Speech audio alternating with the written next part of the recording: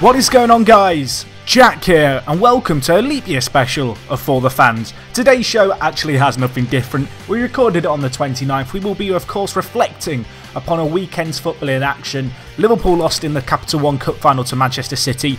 Arsenal lost out at Old Trafford. Leicester grabbed a late winner. There's that and more to talk about in today's show. So let's get straight into it. Hello there, listeners. Welcome back. It's For The Fans show. And on a weekend where Liverpool proved to only be the second best team in the country, there was some also Premier League football. And as ever, I'm here to talk about it with my friend Jack and my friend Callum. Callum, we'll start with you. How are things?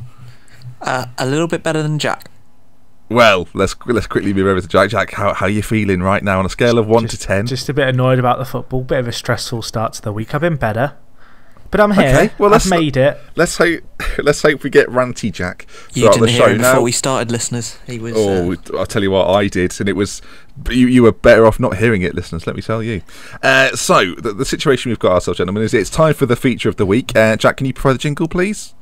Ben's jingle of the week. One of those shows, listeners. One of those shows. So high energy. High energy. I can have to win the feature, and I'll be fine. Good. Now, it was a very exciting and enthralling Capital One Cup match. Well, was it Capital One or is it just League Cup? Who sponsors it these days? I just call it the League Cup. Capital One. I think it's Capital One, isn't it? Yeah. Now, so I'm going to go through we're going to go through the annals of time, guys, and I know you appreciate this because it's always stressful. We're going to start in 2006. Obviously, keep your hands away from your keyboards, as this quiz is very much a very important situation for us both, and obviously Jack's got a lot riding on this, so cheating might be on his agenda. I want you to tell me who won the game, and for an extra point, who scored in the game. Oh, okay. Yeah, I hate the League Cup unless Liverpool are in the final. So we're going to start with 2006, and I'm going to start with Jack. All right, Jack? Yeah. Yeah. Is that okay? The game, Jack, was Manchester United and Wigan Athletic. Which team won the game? Manchester United, one would assume. 1 point. For an extra point, can you name someone who scored in that game? Doesn't even have to be necessarily for Manchester United. Pascal Chimbonda. Incorrect. The result was 4-0. I wanted to go right out of their Wigan player from 2006. The fact I've named a Wigan player from that era, I think, deserves a point in itself. He did play right back on the day, so exactly. There you go. So well done. So well done to you. We're now going to move to 2007, Callum. This is where it gets a little bit more tricky. The game was Chelsea versus Arsenal. Can you tell me who won the game? Chelsea on the Wenger Mourinho basis. Correct. Yeah. Point. Can you tell me a goal scorer from the game? Oh no. There were 3 red cards in this game. 3? Did Pascal Chimbonda get sent off? Didn't feature. Okay. I'll go. It's a toss up between Lampard and Drogba in terms of probability. I'll just go with Drogba. The correct answer is Didier Drogba. It's 2-1. Theo Walcott getting the goal for Arsenal, somewhat surprisingly. 3 players were sent off in the 96th minute. Kolo Touré, Adebayor, and John Obi Mikel. A game I think we all remember. Andrei Shevchenko played in that game as well, which I think's always a shock. Right, well done, Callum. Good thing about the order you've chosen here is I get 2009. Ah, interesting. We know where this is going then. Jack, back to you. The year is 2008. Chelsea played Tottenham, but who won the game? I have a weird feeling this is Tottenham. Okay, is that your answer? Yeah, I'll go with Tottenham. I have a really... I think they won that game. Well, unfortunately for you, Jack, they did win the game. Oh, teased him. Who scored? Can you name a goal scorer from the game? For an extra point. I'm shaking my head here. I'll go with Robbie Keane. Robbie Keane did play in that game and was substituting extra time, but is incorrect. Right. Chelsea it was 2-1. Drogba got one. It was Berbatov penalty, I should've and just said unbelievably, Drogba, shouldn't I? this is unbelievable. In the 94th minute, and the goal that won the game was Jonathan Woodgate. Good grief! Imagine You would that. not have guessed that. I should've just You would said not Drogba. have guessed that. No. We're now going to go to 2010. No. Callum. This is a shame. The game. No, we'll go to 2009. We'll be fair. Callum, the match was Manchester United versus Tottenham in 2009. Who won the game? This was the one with Ben Foster looking at the iPad. I mean, a memorable final. But No. Well, to be fair, Keno's done very well there. And so it must be Man United because he was watching the pens and he saved the pen. Well, you are correct. It was Manchester United. Now, obviously, you've done well there. It was 0-0. So, if you can name someone that scored their penalty, I will give you the points. But you did very well to be dissect the iPad. Well who would done. be taking? Just Wayne Rooney. Incorrect. Giggs, Tevez, Ronaldo, and Anderson. Rooney didn't feature in the game. I do wonder. 2009. No, I thought there could be an injury, but no. Right, 2010, Jack. It was Aston Villa versus Manchester United. I remember this game very well, actually. Remember this game very well. You are correct. Can you name a goal scorer from the game? Rooney. Correct. It was the game, as I recall, where Vidic didn't get sent Nemanja off. Vidic should have been sent off after about 9 minutes, I think. Yeah. You sound bitter, Callum. Well, he should have gone. I remember it well. Michael Owen scored. Rooney, you get the points for that, by the way, because he did score. The fact that Owen scored, it feels wrong to say Rooney scored for United. Mike Riley, Man United bias. Could have been Mike Riley. I think it might have been. Yeah, whoever it is, it was Man United biased. It was Phil Dowd, actually, but yeah, Phil Dowd, same thing. You named a referee, but yeah, you're right. He should have been sent off, and it wasn't given. Milner did score the resulting penalty, didn't even get a card, and then was later booked in the game. I seem to remember Martin O'Neill getting very annoyed. Actually, I have. If you want to tweet this out later, I have a very funny photo of me outside Wembley. You can tweet on the. Oh yeah, please, yeah, we will do. Hashtag leak up memories. Jack, we're going to come to you now. Is it Jack's turn? Again? No, it's not your turn. No, sorry, it's Callum's turn. Points. The game, Callum, was Arsenal versus Birmingham City. And that's the one that the Blues won, wasn't it? You're right. Yeah. Point. Can you tell me a goal scorer in the game? Oh, that's... That's the big question. Some great names on either Silence side. is palpable here. Was Craig Garner playing for them then? I think he might have been. I'll say Craig Gardner. Incorrect. He did play in the game. Arsenal's goal scorer was Robert Van Persie. Birmingham's were Nikola Zigic and Obafemi Martins. Can you believe? Oh, I actually forgot Martins played for Birmingham. I'm sure he Jerome could forget one of my housemates is a Blues fan, and it was Obafemi Martins' day yesterday because that was the day that was it? Yeah, it was a game in which Kevin Phillips, Cameron Jerome, Maram Shamak, and Nicholas Bettner were all on the bench in that game. I mean, that's hallmark of a sort of quality football match right there. You should win. They should win some sort of prize for that alone. Jack, we're going to come back to you. So far, boys, the scores are level. By the way, 4 points each. The 2012 FA League Cup final, Jack, was between Cardiff and Liverpool. Liverpool. I was there. Yeah, weirdly enough, I was there. Student bar at uni. You are correct then, Jack. It was Liverpool. Can you name a goal scorer from the day? Can I say missed a penalty for the point? Well, no, I don't want penalties because there was goals in the game. So who scored in the game? Who scored? So I was just going to say that Anthony Gerrard missed the penalty, but he did the final pen. He did. So I don't get a point for telling you who missed, but I now can't recall who scored. No. I need a goal scorer from the game. Oh God, who would it have been? I remember the goals very well, I must say. Oh, you were there. I was there in a student bar, very drunk. Yeah. I'll go with Gerrard. Incorrect. It was Martin Skirtle, Dirk Kuyt, Ryan, I think it's Joe Mason, sorry, and Ben Turner scored in the 118th minute at my end. It was horrendous. So you get 1 point there. Congratulations to you. I feel like I've let myself down there. Back to you have let yourself down. Back to Callum. How long's this feature gone on for? Too long, we're fine. We'll keep going. Time-wise, we're fine. No, we're fine. Callum, the game was Bradford City and Swansea City. Oh, it was. Over to you. I forgot about that final. Who won that game? Oh, well, it was Swansea. 3-0. Yes. Point. But I forgot. That's an amazing cup final lineup, isn't it? We really, need a name. We do need a name. What was the year again? Sorry, 2012. It was 2013. 13. What was Gylfi there? Maybe. Bradford beat Arsenal and Villa on the way to the final. Either they did. They beat Villa over 2 legs. Probably still beat Villa twice. I mean, they beat him twice. It was away goals, actually. Yeah, away goal. No, it wasn't. It was. Oh no, it was 3-1 and 2-1.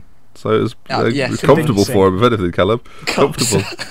Right, come on. Name a Swansea goal scorer for me. Or a Bradford goal scorer. Nathan Dyer.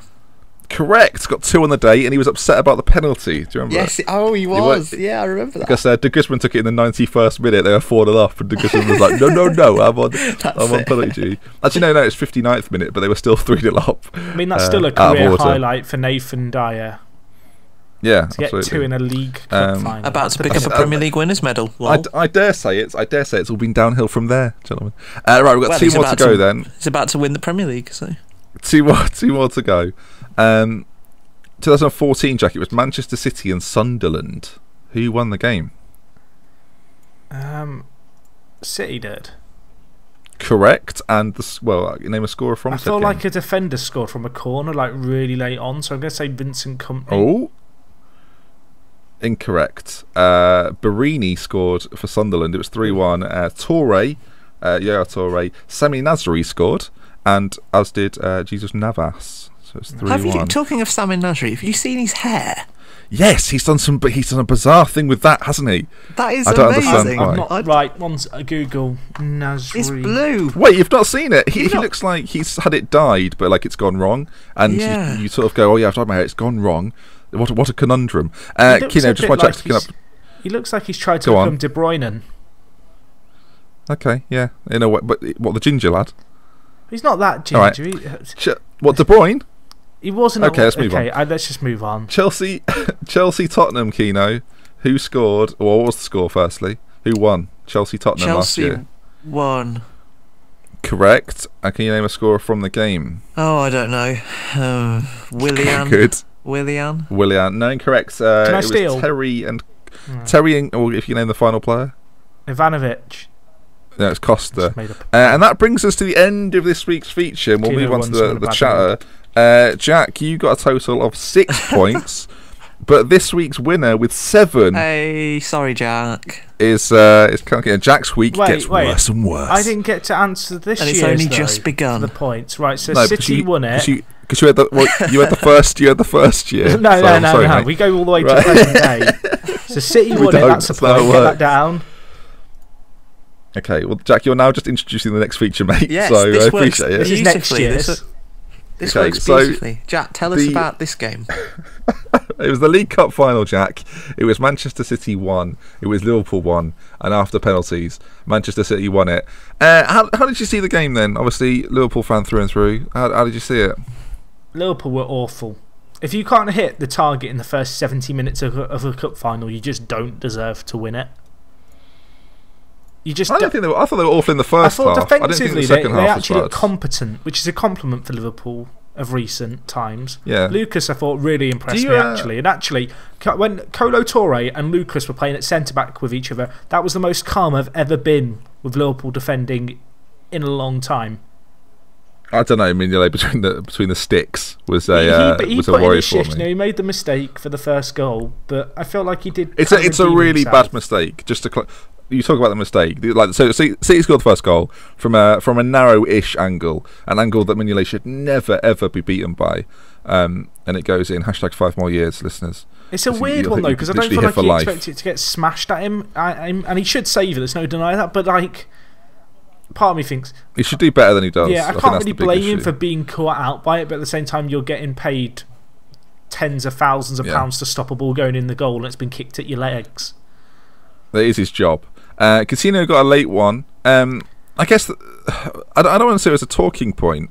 Well, Keenan, firstly, just to clarify, did you watch the game, Callum? I did. It was a funny game because it for probably the first 60, 70 minutes, it was a very, very poor game. Like you say, Liverpool didn't hardly had a shot on goal, and then suddenly it came alive for pretty much the rest of all the way up to the penalties. It was really exciting from that point. That's the way cup finals often go. It was funny that you say 60-70 because actually City scored in the 49th, 50th, and even 10 minutes after that, Liverpool were trying to rush it and hurry it. Yes, and it was like, well, you've got to slow it down and calm down a bit because right now there was a way back. I always felt like there was a way back in for Liverpool, but it was a bit unclear about how it would happen. Sturridge had a poor game, didn't impact it at all. I thought City looked relatively good with Otamendi and company. It's a shame that's not sort of been a constant fixture for them all season. I think you're right. Although they did play well, Company and Otamendi, I thought as has been a feature of City throughout the most of this year, they had a lot of defending to do, and like you say, Liverpool always looked like they were going to create chances in that second half, and they had a lot of defending to do because of the way that their midfield currently works. I know Torre scored the winning penalty. Actually, his celebration when he scored the penalty was probably my favourite moment of the game because I don't know if it was a very arrogant celebration. Well, he tried to run off towards Pellegrini, and every other member of the playing staff, the team, all just ran towards Caballero. So he was sort of running off along the touchline, waving behind him for everyone to follow, and no one was paying attention, which I thought was fitting for the man. I thought Jack touched on it a moment ago. I thought Lucas, from a Liverpool standpoint at least, Lucas had a fantastic game. I thought actually he did. Actually, Saka went off, I agree with that. Saka went off, and it was a disappointing moment because you thought, wow, our like first choice centre back essentially has had to go off. Torre come on, who did a good job really. He didn't do anything. It didn't essentially put a foot wrong. But Lucas got a lot of stick on Twitter before the game. A lot of people were saying, "Oh, you know what, Aguero will get it in." But I thought if Liverpool win that game, Lucas is man of the match. And comfortably man of the match. I thought he had a really, really good game. I don't feel like Liverpool's creative players did enough, Jack. I don't know about you. It just seemed a little bit. It's a bit flat. Coutinho missed a penalty as well. Yeah, it was one of those games where he scored the goal, but something from nothing. The cup finals are where you're looking for one or two players really just to create something from nothing. You know, you want a moment of magic. Especially in a game like this where Liverpool were, let's face it, they were outclassed by City for large portions of this game, particularly. So I'm not sure. I'm not necessarily sure I agree with that. I'm not sure. I don't think City were like clear winners within the game. I think they were in control of the game.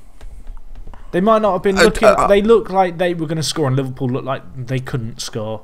Jack, you say that, but the possession-wise, 61% for Liverpool. Do you think that was because in extra time and in the second half they came into the game more? I'd be interested to know what it was at half-time, actually, possession-wise. But do you not think that... I feel like Liverpool probably did have quite a lot of the ball, but I just wonder... There was times where Liverpool they dwelled on it quite a lot. They played quite slow.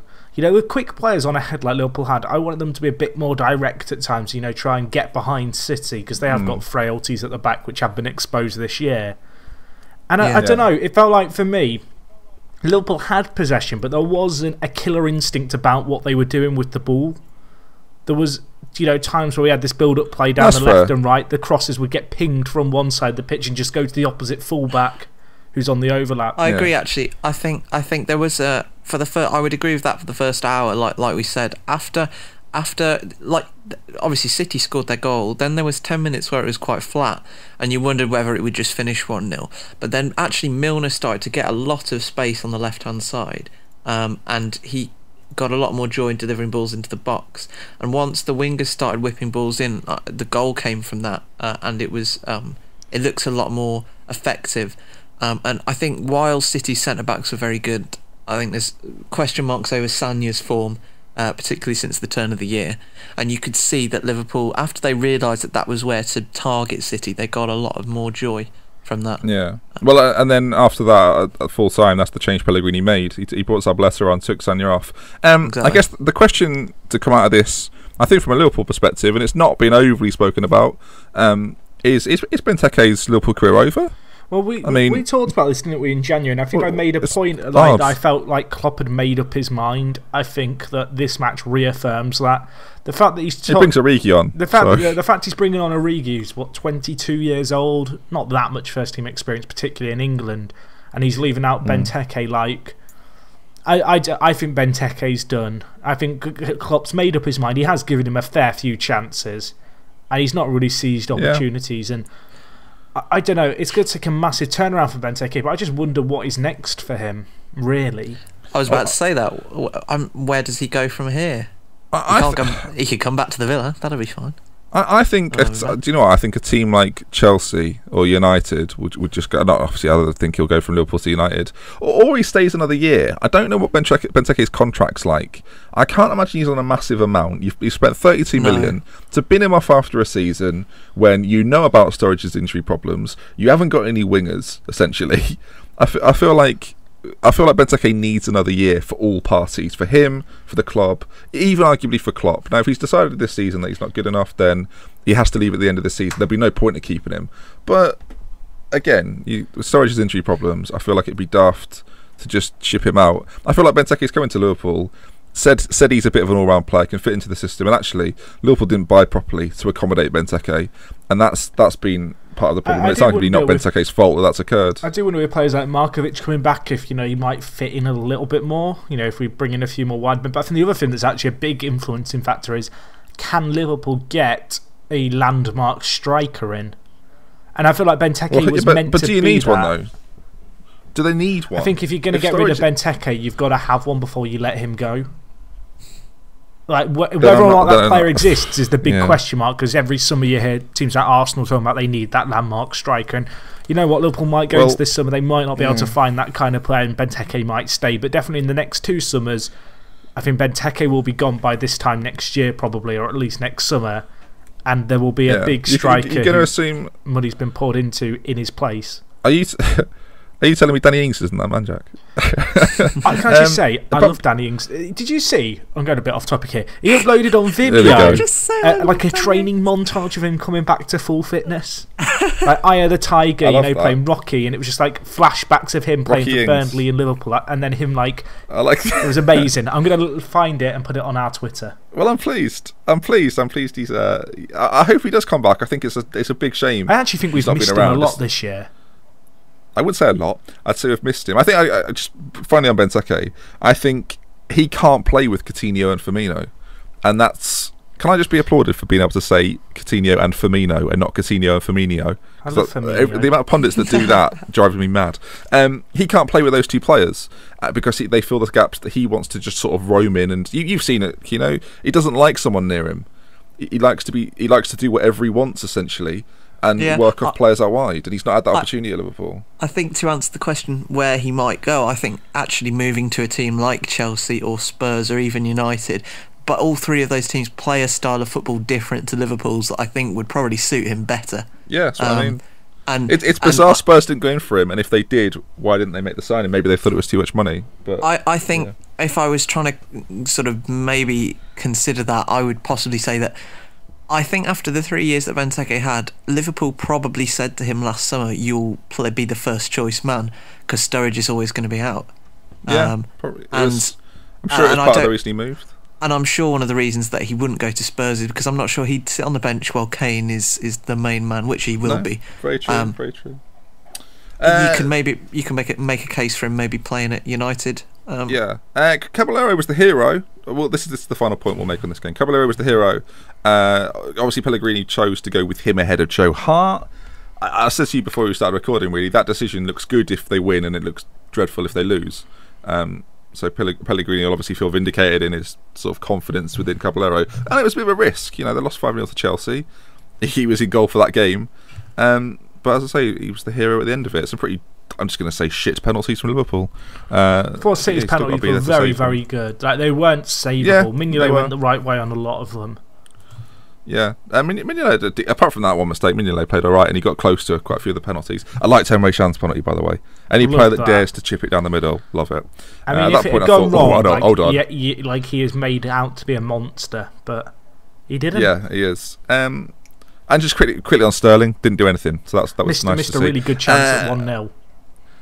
Congratulations to City, though. I thought they deserved it over on the scheme of things. I thought they were the better side overall, and as I say, the clinical in a shootout, and that's what wins games, doesn't it? In the end of it. Let's go to the Premier League then. It was a big clash, a very 90s sort of early 2000s clash, wasn't it? Manchester United versus Arsenal. Previously the big two of the league. And is it a surprising win for Manchester United? I think Arsenal fans think it is, based on the lineups before the game. I was watching Arsenal Fan TV a little bit this morning, doing a bit of research. Love Claude. They're not very happy, Claude's I my would favourite. say. They are not. They are nixed It's like happy. a reality TV show, Arsenal Fan TV. Have you ever seen Arsenal Fan TV, Kino? I've You not need to actually, watch no. it. It's very funny. Claude you've is got- my favourite. Claude is like my spirit animal. Well, Claude, for those who haven't seen Arsenal Fan TV, it's a guy called Robbie who obviously is sort of a bit of a ground hopper, goes to all the games, stands outside the Emirates, and obviously fans come up and say their piece. And there's sort of some Arsenal fans that are very sort of ultra realistic in a way that, like, this has happened, it's all Vegas' fault, we've lost. That's Claude. And then there's a chap called Ty, I believe, Jack, who is very positive. About It's never everything. Wenger's My fault. favourite quote actually There's a from lot of Ty this desire. weekend was, "If we win all our remaining games, we'll win the league." Well, I hate to tell you, Ty, but if Leicester win all theirs, you won't. So that's how that works. But yeah, it's fascinating. They're not happy. They thought that United side was there to be beaten, and if they're serious title contenders, then they should be beating them. And a lot of those fans are right. They You should be can't beating disagree them. with that, can All you? of that is No. true. And it's once again, it's that time of year, isn't it? It's Champions League quarter-final time. I think we're going to do like a bit of a Champions League chat, maybe either later this week or early next week, to sort of go over all the ins and outs of that, because I think it's a quite interesting tournament now. It's hotted up a little bit. Obviously, Arsenal lost to Barcelona. They've now lost to United. Is this the end of the title challenge? Kino, we'll come to you. Like you say, and I had this down in my notes. It's this Arsenal on 51 points. It's the exact same points tally that they have been on for the last 4 seasons at this time of the year. Is it really? Give or take a week or two, yeah. It Interesting. sort of, and while they are performing to the sort of level that we've come to expect from them, they are in stasis. They have not gone forward. Everyone else, or at least teams like Leicester and Spurs, to the distress of many Arsenal fans, I'm sure, have moved upwards. And while some of the teams below them that you'd expect to be around, like City and United, are sort of wobbling a little bit, Arsenal should really have had the league in their hands. If right you now. were to tell Arsenal fans at this point in the year they'd be ahead of City, United and Chelsea, they'd probably think they've won the league at the start of the year. Exactly. Yeah, and that's very true. And the fact that Hang on. Liverpool, mate. Liverpool are still in too. there. Liverpool could be. I kind of decided to leave out Liverpool because then someone would be like, what about Tottenham?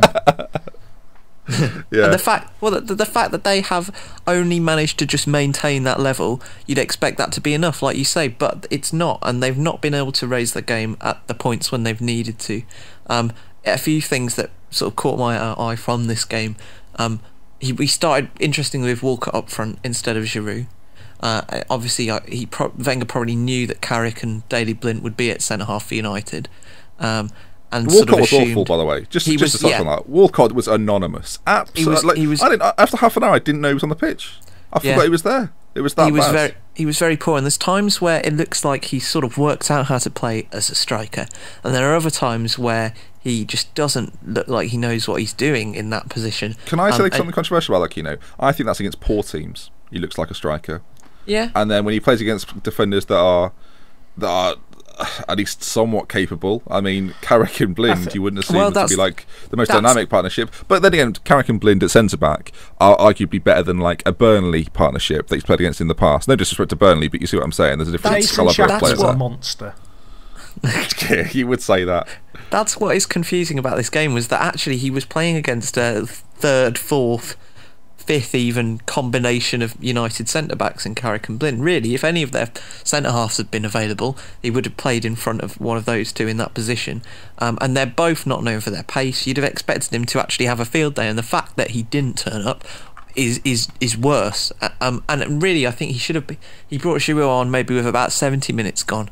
And to me, he could have made that change at half-time, and he probably should have done, because while Sanchez didn't have his best game, I thought wingers for both teams had good games actually, because Memphis probably had his best game in the Premier League for United this season, I would say, working extremely hard. And in the first played half, well at midweek as well. Played well at Midtjylland. It seemed like he followed that form into this game. Definitely, and I think it's always tough for a player that's young coming into a team like United in another country, and he's had his problems off the field as well this year. But he looks to sort of be getting into it a little bit more, and it'll be interesting to see what he does next year. That was Memphis for United. Sanchez, while he didn't have his best game in the first half in particular, him and Özil, and also Welbeck were delivering some quite good crosses into the box. And it looked to me that Giroud, it was crying out for a player like Giroud who can occasionally attack the near post quite well. And for me, I would have made that change at half time instead of 70 minutes gone. Yeah, you mentioned we mentioned Depay obviously playing well in midweek and then playing well in the game of the weekend. Marcus Rashford, who was he? Who was Marcus Rashford? Yeah, I was. He's actually I think he's been spoken about as a little while. He's been spoken about as a little while for being this sort of one of United's brighter sparks under 21s. Their under 21s in the last few years have actually been pretty good. And he's been a part of that.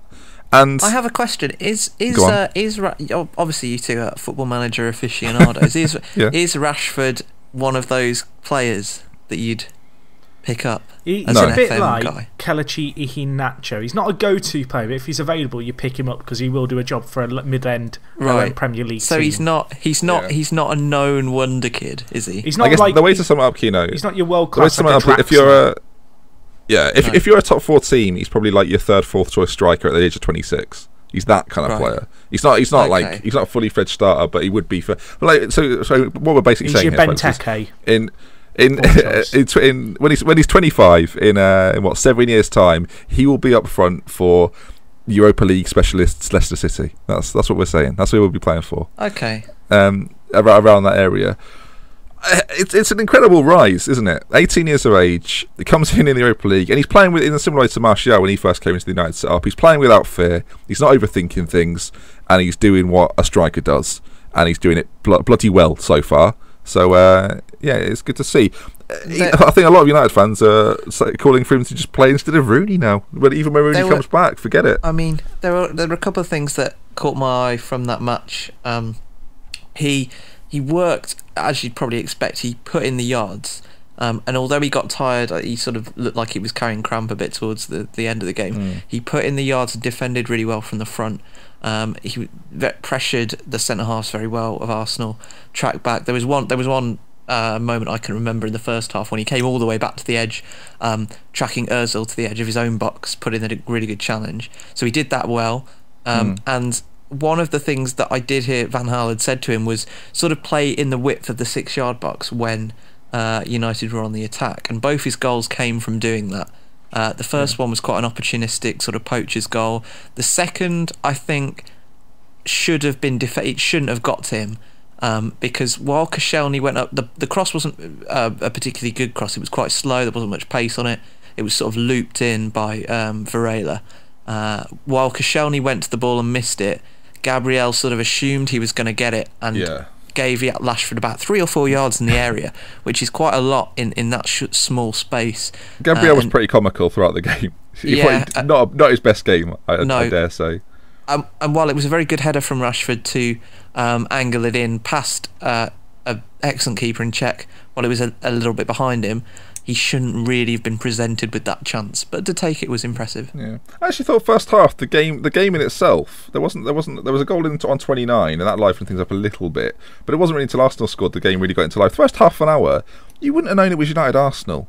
Old Trafford was very quiet. Arsenal fans were relatively quiet. United fans were relatively quiet, and every time Arsenal scored, there was just a weird silence. Even though Arsenal, I do think it's weird actually. This game, you almost forget it's a 3rd v 4th. It didn't have that feistiness about it. And I don't know if it's just because both teams are a little bit off, perhaps where their fans expect them to be.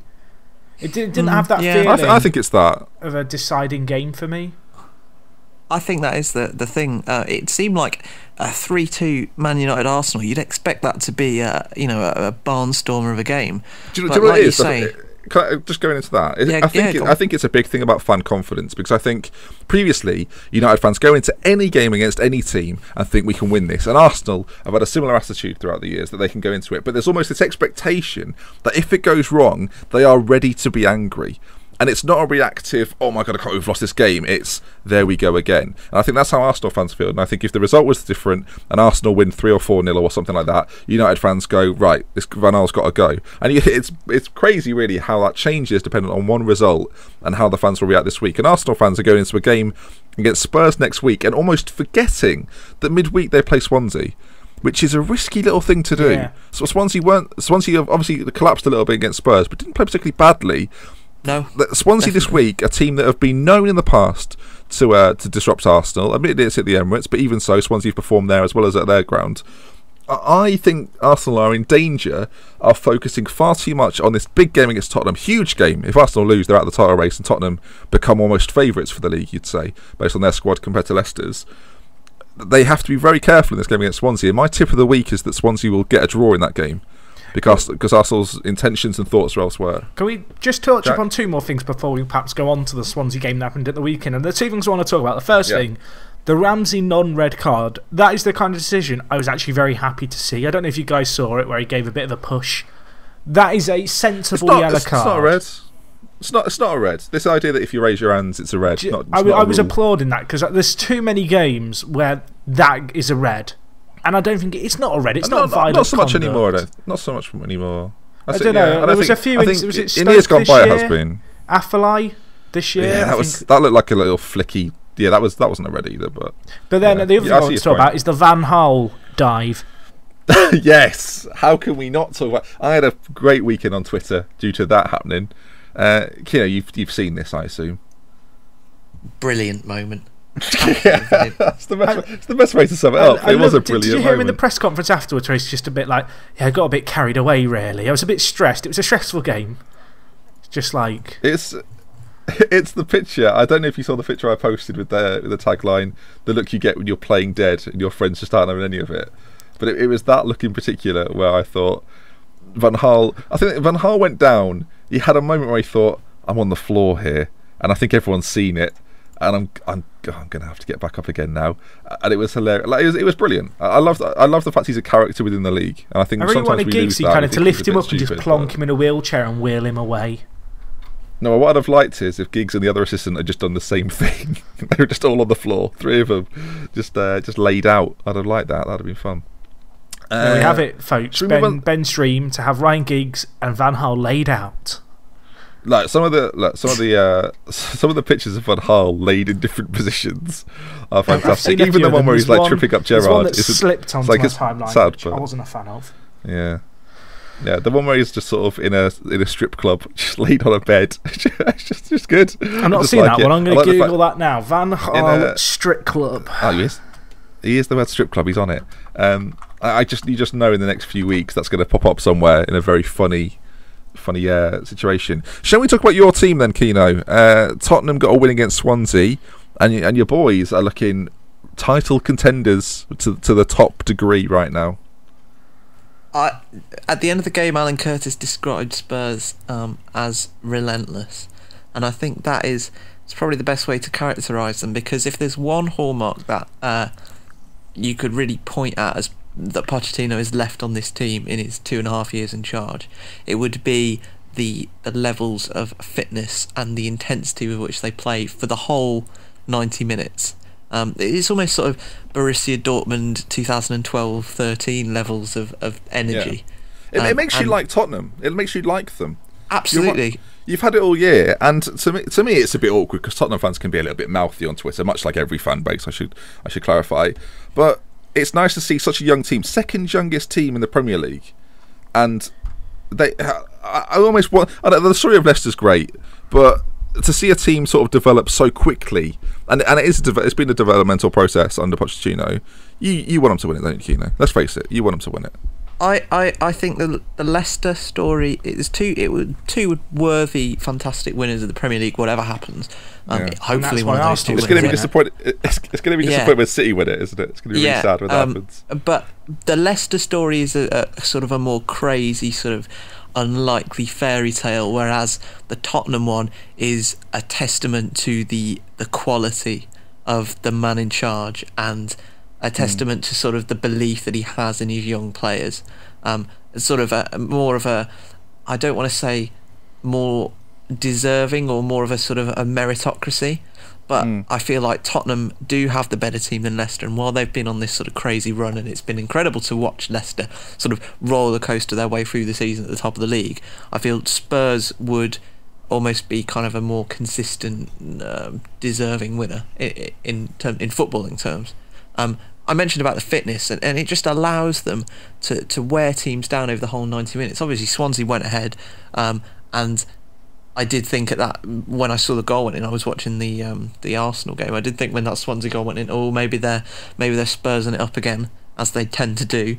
Yeah. But the intensity with which they play, like I say, for the whole game, it makes them dangerous for the whole game. It means that you can never switch off against them, particularly away from home, and they can turn games around just like they did. If there's a week they're going to Spurs it up a little bit, they're away at West Ham, which is a tricky difficult. Game. West Ham been playing very well, and then they play. Obviously, they've got a home game against Arsenal, and it's a huge week for Tottenham. It's a massive week for Tottenham. We talk about Arsenal. It's just as difficult. They're both going to go into that game. Like the midweek fixtures, I know that you might be listening to this after they've been played. The midweek fixtures decide a lot about the mentality of these teams going into the game against each other. It's going to be fascinating to see Arsenal, Tottenham combine. On the other side of it, Leicester, still top of the league. An 88th minute Ajoa goal, scraped through against Norwich.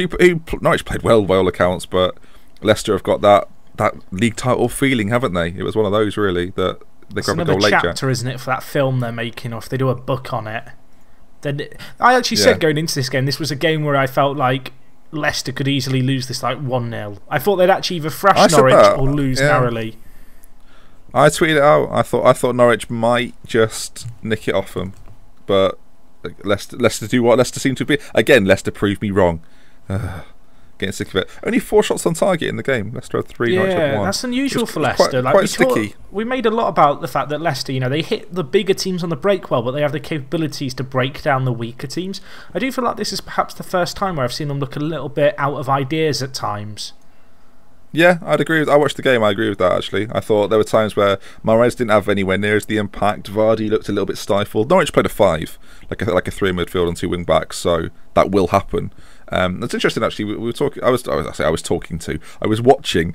It was 2 strikers. It was Football Focus. It was Chris Sutton, and it was another striker. What, you were on Football Focus? No, I wasn't on. It was Dan Walker doing it. I didn't get the gig. Outrageous. It was Chris Sutton and another forward. I forget who the forward was. And essentially Jason they were Roberts, saying that it's much. Footballers who occasionally it wasn't Jason Roberts, but he was saying that it's very difficult. It's much more difficult, in fact. That was Dion Dublin.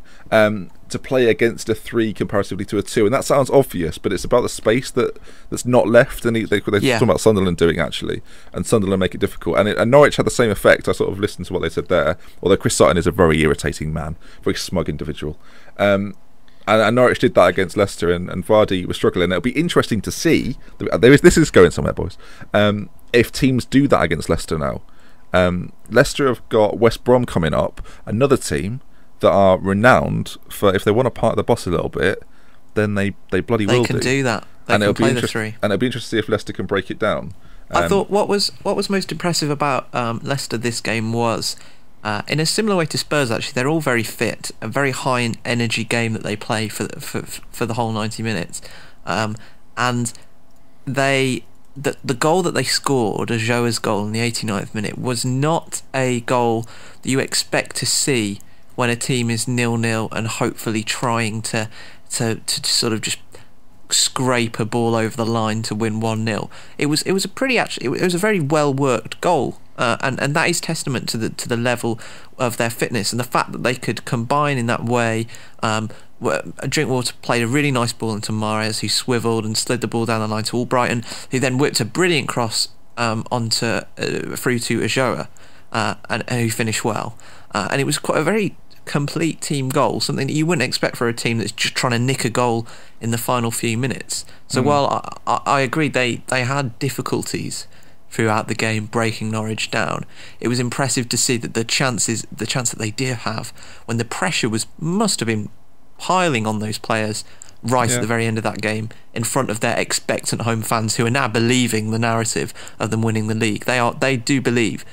The pressure that they must have had in that moment to keep their heads and to sort of construct a goal like that through that move was really impressive, and I hope they continue to do that. I hope the Leicester fans are believing. I'd hate to think that they're expecting. I really hope. I don't know particularly. I don't talk to that many Leicester fans, but I hope they don't also think a little bit like the media do, a little bit like your everyday fan does, that they're going to drop off. I hope they think they're going to win it, because whether they win it or not, you know what that feels like, don't you, Ben? Yeah, I do. It's the worst feeling in the world. But the thing is, right? I think, hi Jack, welcome back. Even if you check my tweets, Kino, the day Liverpool didn't win the league and City won it on the final day, I did sort of reflect and think to myself, do you know what? This was the best season I've enjoyed watching Liverpool play. And Leicester and Tottenham fans, whether you win the game or not, whether you win the league or not, it will be a very memorable season. And you should remember, like, we're 27 games in right now, and you're the top two, and no matter what happens, you should always remember how much you've enjoyed this season and not worry too much about the end result. Of course, if you win it, it will be the greatest moment in both of your clubs' history, to beat the powerhouse which is the Premier League, to beat Arsenal, City, United, Chelsea, Liverpool, etc., who've got millions to spend. I hope Leicester fans, no matter where they finish, enjoy it. So yeah, I don't know why I've gone on a sort of passionate plea about Leicester fans, but I do hope they have that opinion. No, but they should enjoy it, though. I'm not trying to patronise. I'm just saying it would be awful if by the end of the season, say they lose the last 4 games, right, and they blow the league, and there's this idea of, well, if Ranieri can't get him to win it, we should maybe move him on. The team have proved they're capable. I would hate to think that would become the reality of Leicester if that happens. I agree. I totally agree. And that wouldn't be pleasurable to see, because they've had a great season. They're going to finish top 4. I'm going to stick my neck out on the line as well and say I don't think Leicester will have a season like this again for the next 5 years. Well, that's what I mean. As a Liverpool fan, Jack, we know a one-off season's fantastic.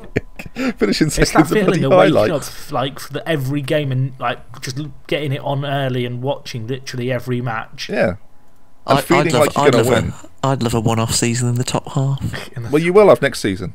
There'll be the championship. And the championship. A one-off season for the title. Can I just say, we've talked a lot about the teams at the top. We talked about Leicester, we talked about Tottenham, we talked about Arsenal. There were a few draws in here, like Bournemouth drawing with Watford 0-0. There is one game, though, in the lower half that I do think is worth talking about, and that is West Brom Palace. Yeah. Well, West Brom have scored 3 goals in a game. They scored 3 goals in 31 minutes. Incredible. I've got nothing to say. Is that more than they scored this season? That's the standard West Brom have set, that they've scored 3 goals in a game. And Kino's not saying anything other than incredible. It's the only time they've done it this season. They've not scored 3. The last time they scored 3 was a 3-0 win against Chelsea, which was the second from last game last season. As a fan of, I know this sounds quite silly, but as a fan incredible. As a Villa fan, obviously many of the teams around us geographically, their supporters do have a slight inferiority complex. It was nice of me to watch West Brom in the last sort of half an hour of this game, and their fans absolutely bricking it, because they very nearly screwed it up. Connor Wickham, I think, slightly overrated, maybe overhyped in the way that he plays. I don't think he quite has the. Yeah, for the price tags that he's moved for in his career, I don't think the goals he scores justifies that. But he scored 2 very well. The one goal was absolutely fantastic. The technique on his second volley was superb. And when he scored that second goal, you could see the Albion fans and players just trembling. And really, I know Palace are out of form in the league. They won in the cup. They should really have pushed on, because the point was there for them to take. Because after Wickham scored his second goal, they were making so many nervous errors, and it was a very interesting game actually to watch. How old do you think Connor Wickham is? Just you might get a spot on. 23. A little bit younger, yeah, 23 too. Yeah, 22, yeah.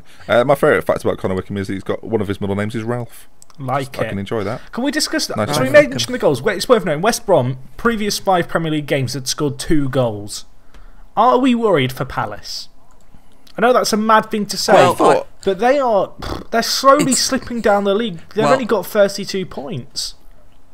I mean, it's... Callum, I'm sorry to do this. Go for it. I've got a lot of things wrong this season in terms of predictions. Leicester, Chelsea, most things, in fact. And one thing I did say, gentlemen, was that I thought Palace would have a very underwhelming season and finish comfortably in the bottom half. Continue, Callum. They are 8 points from the drop zone. Now, we talked about how perception and how one result sort of shifts the perception of fans and the media earlier on. They did lose to us 1-0, and they've not been good, really. I think they've got 1 point all year, so they're not in good form. West Brom are only 3 points above them, but the general consensus now after that win is that West Brom appear to sort of be safe-ish, and they should be fine, whatever happens now this season. And Palace are only 3 points behind West Brom. So they pick up one win and maybe a second if they can string a couple of wins together, and I think they'll be fine. But their form in the last few months points to a sort of a broader point about Alan Pardew, and that when his teams are not performing well, when there's obvious flaws. I know they've had injuries, but they've not had that many missing. Obviously, Bolassi's a big player for them, but they've had players available, and Kabai's not been out for a period of time, so that they have had a lot of their first 11 there. When things go wrong for Pardew, and he showed this at Newcastle, he finds it hard to change and to sort of lift his team out of the rut. Now, they may have to sort of continue with this bad form till the end of the year, because he might need a summer to fix it. But I think it is a flaw in Pardew as a manager that when his teams aren't playing well, he finds it very, very hard to bring them out of that form and make the changes necessary. They are still in the FA Cup. I agree. They've missed. I know Wickham's got a couple, right? But they've missed a first choice striker. It's as simple as that. They're Bamford. He's gone to Norwich now. They're deciding not to.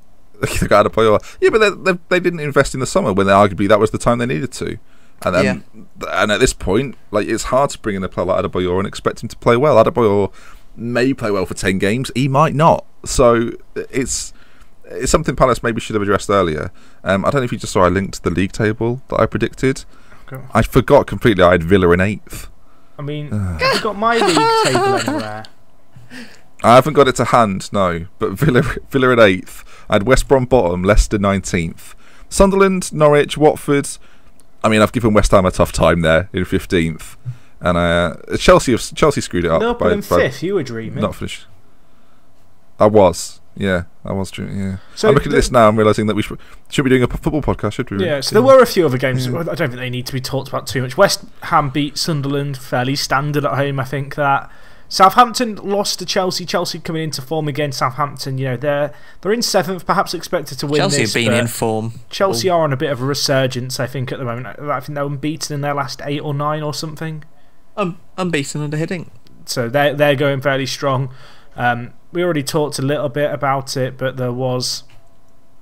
As I get the... Do you feel like Jack's trying to move us on? I want to just get to the features, boys, if I'm honest. I feel like we've talked about... I don't want to say the meaningful games, the games that have real talking points. I feel like... Jack's had a lovely rundown of like every fixture there. Are we done, Jack? Are we done with the Premier League? Do you want to get to questions? Are you getting to questions? That's not news. Are we going to the questions, Let's do it. Jack? Let's get to them. Sorry. I feel like we've talked a lot about the interesting stuff, and I don't want us to get bogged down. All right, Jack. All right. Okay. Okay. Cuddle him. Someone cuddle him. God damn it. Cuddle him. Keno, questions of the week. Right. Shall we leave the FIFA one till last? Yeah, go on then. We'll leave that till the end. Desi Nev's back again. Yes. For the fan show. I think officially friend of the show now, by the way. Friend of the show, yeah, for sure. Bezzy Nev. Bezzy Nev. Like him. That's his new nickname. At For The Fan Show, do you think teams overachieving this year, such as Spurs and Leicester, will be able to strengthen in the summer, or will they lose out on the best players in their squads? Now, should we do this sort of analytically, in a way of, do we think Vardy will leave Leicester despite signing a new contract? I think Mahrez is the more likely to be picked up. Okay, Jack, do you think Vardy will leave? Okay, so he signed a new contract, but then I sit here and I just think, who is going to want to sign him? And I know that sounds like a bizarre thing, but what I mean is, what other Champions League team is going to want to sign him? And maybe Tottenham, but if Leicester win the league, then why is he going to want to leave them? So no, I think he's staying. Okay, but Mahrez, no matter what happens with Leicester, I certainly think he will leave. He seems the kind of guy that is trying to be one of the best players in the world, despite the fact he's currently at Leicester. And I think he'll leave. I don't know what the figure will be. Neymar, Suarez, Messi. Well, Coutinho. I don't know what he'll do, but I think he's the kind of guy that will want to leave. Kino, do you think Vardy will go? I agree about Mahrez. I don't think Vardy will leave. No. I'd agree with Jack's reasoning. I think Jack's reasoning's pretty good, actually. I think Mahrez seems like the kind of guy. Mahrez seems like the kind of guy who would back himself in almost any sort of comparison.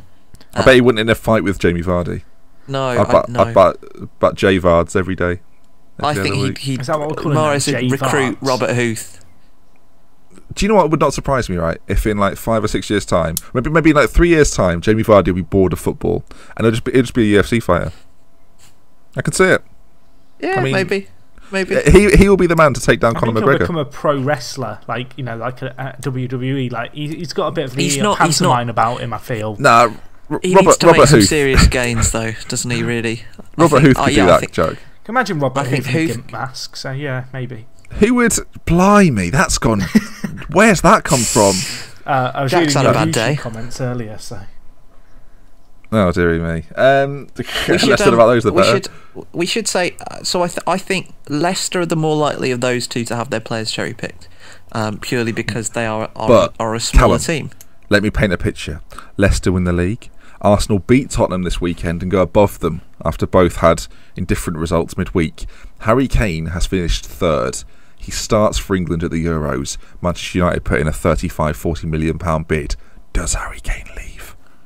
Yeah, I think he does. So do we think Kane will leave if Tottenham... So are we legitimately saying now that if Tottenham don't win the league, that Harry Kane will be looking for a move? I hope not. I bloody hope not. I agree with you, and I hope this team will stay together, and I think they've got a good chance of keeping it together. I think one of the advantages Spurs have actually is, unlike Leicester, is there hasn't really been a magnifying glass thrown on one or two Spurs players as being the defining factors behind their season.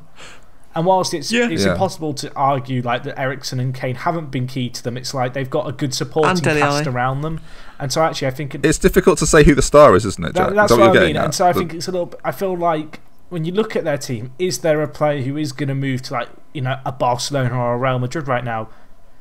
Probably not, if I'm honest. I think Eriksen and Lamela might be the two who you'd say. I think Kane is a bit too traditional to go to a massive club. And I mean, you mentioned United. I guess I don't get why if Rashford emerges, that won't happen. Rashford emerges. Well, I guess to answer your question, I don't know whether to go to United, and it pains me to say because they're Manchester United. Is the I just think if you win the league or you finish top 2 with a team that you've been with since your junior career, really, you've worked them up, you've scored record league goals for them. You go into the Euros having played for them, you've already proved there that you don't need to go to a Manchester United who are a step backwards. I would hope that's true.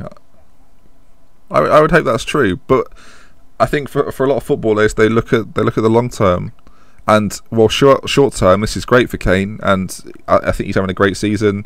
He's proven a lot. Again, he's another player that's proven a lot of people wrong, but the temptation of getting a move to Manchester United, it doesn't really. He's got to look at it from a footballing perspective. It doesn't really matter. I hope he doesn't, though. If I'm in that dressing room, though, I look around that team, and it's a very young team, as you've already mentioned. I just don't. Yeah. I'm playing devil's advocate a little bit. Let's not get bogged down in it. It's a good question. Good question. It's a good question. As we've come to expect from Mr. Nev. Bezzy. From Bezzy Nev. From Mr. Smith, James. Can I just say, James, don't change your name to Bezzy Nev. Not on our behalf. I mean, if you do, we'll read every question every week. But don't force yourself to. SWBF boy asks, do you think? And this we could have mentioned this during the main body of the show, but I thought I'd leave it. Do you think the next United manager, presuming that Van Gaal will leave, if not this season, but the next summer, do you think the next United manager will give the youth as much as a chance as Louis van Gaal has done? Now, should premise this by saying that he has brought through given nine youth team players their debut. I'm not sure if it's this season. It could be including last season as well. I want to slam down stuff on my desk and get annoyed about this. Like, I'm not saying that Van Gaal hasn't developed players and given players chances, because he has, but it isn't out of choice. It's because he has to, because he hasn't got a big squad. And I think this weekend he's played off as going, oh yes, I chose not to have a big squad because we have these young players and I want to give them a chance. Bullshit. Sorry. Well, I think you've got a point there. I think you have a point. He's not chosen to play these young players. He's been forced to play them. Well, I would say I think it's probably 60% that, 40% the other way, because Van Gaal does have a track record of bringing through young players at almost every club he's been through. Famously, he gave Thomas Muller at Bayern his first season, pretty much in the starting 11. There's a famous quote where he goes, "Muller always plays, whatever happens," and also going further back, brought through, although he didn't really get on with him, brought through Xavi at Barcelona, and sort of brought him into the team alongside Guardiola. He does promote the youth. I think that is a kind of almost like an inherited Ajax thing. But I think in your defence, he has had no choice but to bring through some of these players probably earlier than he would have liked to, because of the injuries and because of the fact that they've messed the squad around quite a lot this last 2 years. So I think it's a combination of both things. I would agree. I think to answer the question sort of quite obviously, I think it depends who comes into United. I don't think know. Mourinho would. Well, that's the thing, isn't it? Mourinho's the big talk. Do we really think that Mourinho's going to start promoting? I think part of it is who comes in as manager. I think the other part of it is who gets signed. Well, actually, we say it depends who comes in as manager. I actually don't think it matters, because I think we're all kind of making the assumption that Louis van Gaal will leave and somebody else will come in. Who on earth is going to go into a job at United, especially Mourinho, but anyone really, and say, right, I know we've got 150 million there to spend, and thanks for that, but let's promote the youth. Who's going to risk their star at Manchester United on the youth players? I think it would only be if obviously this hadn't been announced. I would have said someone like Guardiola, but even then, is Guardiola going to risk that? I don't think there's many managers that would risk it. So. Not many, but like maybe a handful. I could maybe think of players, maybe someone like Simeone, a manager that is so confident in their abilities and their status that they could go to United and say, I'm going to do it this way. Dear Brendan. Yeah, possibly. It's time. Should we move on? Final question. Let's put one more sort of fun one in there before we get on to FIFA, because that's not fun. Yam FM /Matt says, and you'll have to think about this a little bit. What do you think this year has been the craziest result in your opinion? So what's been the most sort of mental game, or what surprised you the most? Charlie Austin scored at Old Trafford. Although that's not a terrible one. Sorry, I just wanted to get Charlie Austin in. It's got an hour. I mean, make it explicit. It's not a terrible one, but it's not fucking surprising, is it, Callum? As a Villa fan, I would have said 6-0. Yeah, I was surprised it wasn't. Let's have a moment of silence. I think Liverpool beating City as they did was a bit of a shock. Bournemouth beat Chelsea. That was a big one. I think the way that Leicester went to Man City a few weeks ago was just quite audacious. I think the 5-4 is my favourite game this year. Liverpool Norwich. Oh yeah, I think I would say if we had to pick a winner, some good candidates there. But sadly, Jack Leonardo will not be winning the Oscar this year. With your 5-4, I think when Leicester beat United 5-3 early in the year, was it this year? I think that was last year, mate. Look, it was a great game. I think let's remember it. Let's remember it. Last year. Right, hang on then. Let me get a second. All right. Well, you know what? Let me do it. I'm going to do a Kino impression. Can we cut that out? No, we're not cutting that. Can we that? Thanks, I would maybe say the Liverpool Norwich 5-4, because there's only been 3 of those in Premier League. That was the best game. Considering I had a game from last season, let's go with that. I'm desperately looking for another one now. So if you just is that the one that made you realise Liverpool Leicester could win the league? That 5-3. Let's do the real quiz. I think some great candidate options here. Right, should we go on to the last question? When Newcastle beat Norwich 6-2, Who saw that coming? Yeah, that is a weird one. 6 I will shots, move say. on. 6 goals. Joe Moon at Yeah. Mooney3D asks, for the fans show, what are your opinions on the recent FIFA elections? Obviously on Friday, Gianni Infantino was sworn in as the FIFA president for God knows how long. No fixed terms. He could do it till he dies. My favourite thing about this What do is you it's think? taught me, you know, I've learned a lot of things in life, but this has taught me if you're good at handling balls, you're going to get far in life. God. I've watched that man do the know what Champions annoys League me? draw You for a number of years. Look at him now. What will happen? Do you think he'll continue to do it? Do you think he'll get The someone weird else thing is, in? like, I would in like doing the draw, that, but no, he won't in do doing it. the draws, it kind of makes him seem like he's not very important. It's a bit like being like, you know, the runner at a film studio to becoming the director overnight.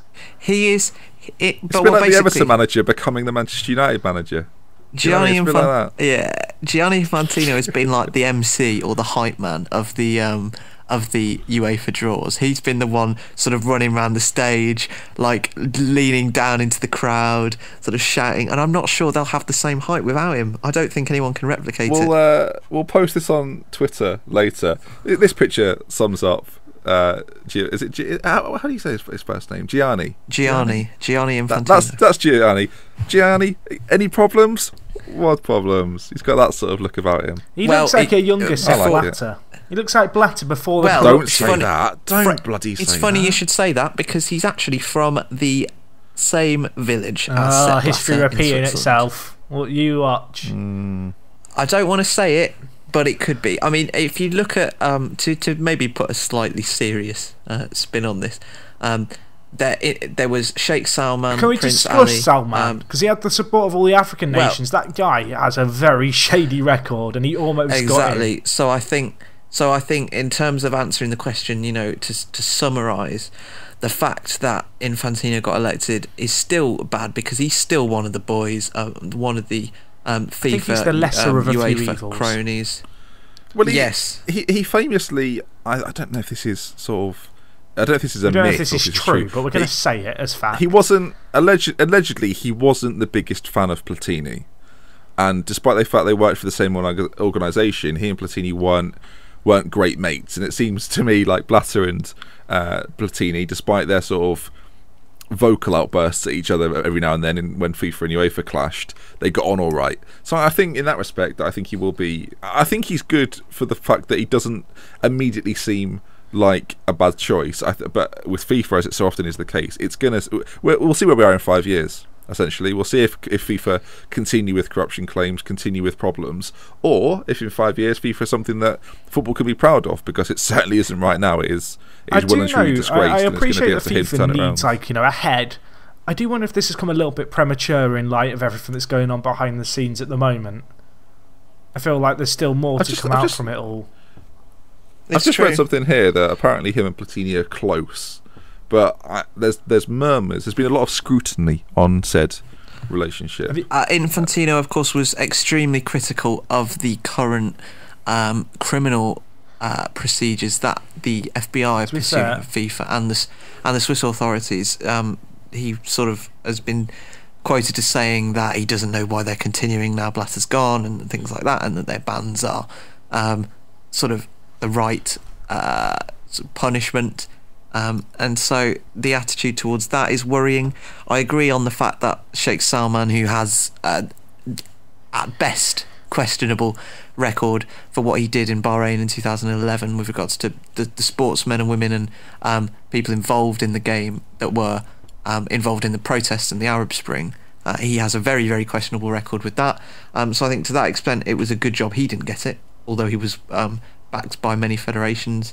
I think for Gianni, though, he has to say those sort of things in regards to what you mentioned there, because for him, he probably wants it. He doesn't want it mentioned again, and so his attitude of, "Can the FBI just drop it, please?" It must be a little bit of a, "Well, look, I'm here now. Everyone relax. Party time. Don't worry about it." Like that picture. He's already had a game at FIFA, hasn't he? He's already had. When I say a game at FIFA, he hasn't picked up the controller. I mean, they've had a game at FIFA.